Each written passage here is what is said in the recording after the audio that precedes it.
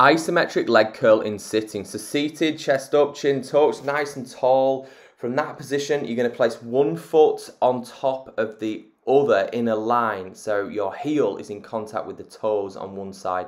Grabbing hold of your box. From there, you're going to imagine you're doing a hamstring curl on the top leg. So you're pushing back into the toes.